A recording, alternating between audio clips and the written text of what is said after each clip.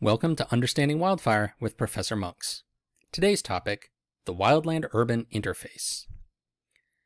In a previous video, we mentioned the Wildland-Urban interface, or WUI. The WUI has come to dominate discussions of fire and fire policy in the United States, so it's important to take a deeper look at it.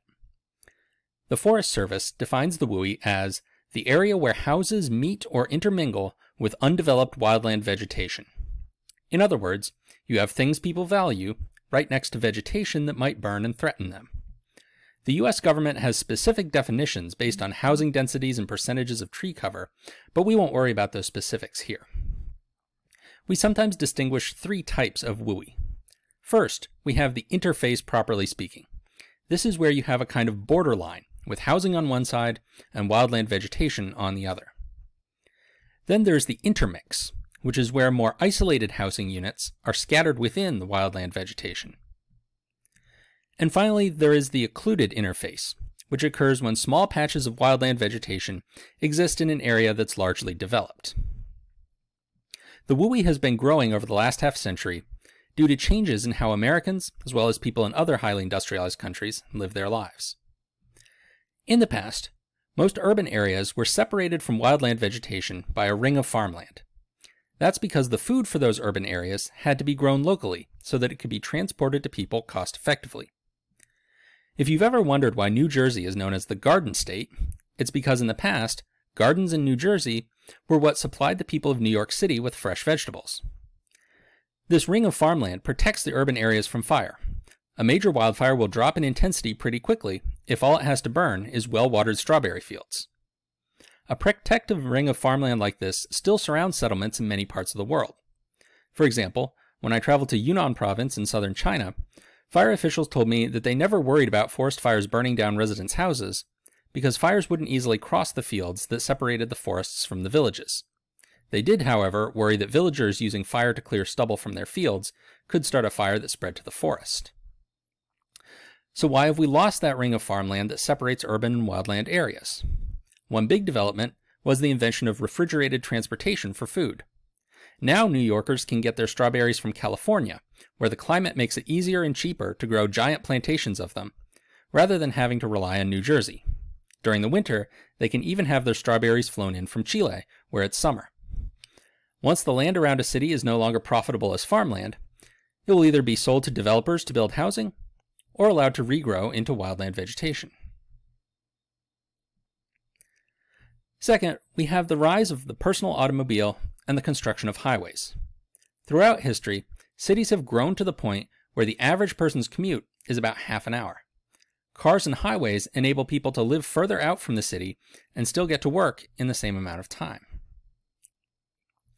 Third, a shift from a primarily industrial economy to one based on the service sector meant that people no longer had to all commute to a central location anyway.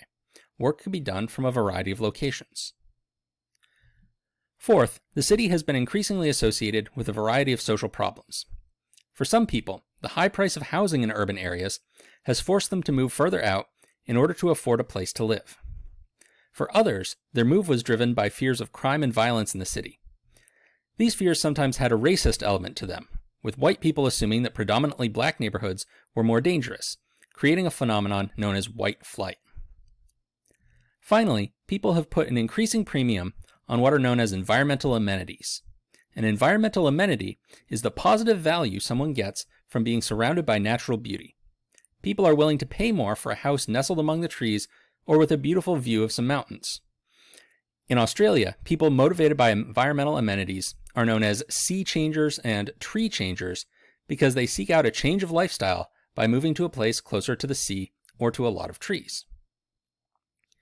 You'll notice that one factor I didn't mention was population growth. Certainly, there has been major population growth in some areas of the country, such as the South and Southwest, that has been accompanied by massive growth of the WUI. But we see WUI growth happening, for the reasons listed above, even around cities like Pittsburgh or Buffalo that have had slow or even negative population growth during the last half-century. People are spreading out, even if there aren't more of them in total. The WUI creates a number of challenges for fire management. Most obviously, it puts an increasing number of people and their property in harm's way. There's more to lose if a big destructive fire gets going. And if a firefighting strategy like a backburn goes wrong, it poses a higher risk in the WUI than in a wilderness area. Second, it's harder to protect homes that are scattered throughout a wildland area rather than clustered together. The best places to create a fire line might leave some homes on the wrong side. Third, having people in an area affected by a fire complicates firefighter operations. Firefighters have to deal with residents' cars on the road as they evacuate and as they try to return to check on their homes. Evacuees are bored and nervous and demand frequent answers and updates from fire services. Fourth, fire risk reduction activities can generate opposition from WUI residents.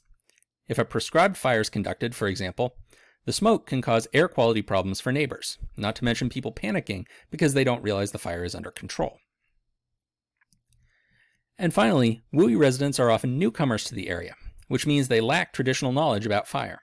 For example, the WUI is rapidly expanding in the Pine Barrens region of New Jersey, which is an extremely fire-prone ecosystem, as people from New York look to get out of the big city.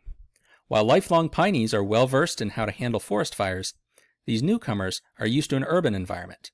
It takes a lot of work for the New Jersey Forest Fire Service to reach out to them and help them understand the risks and how they can protect themselves.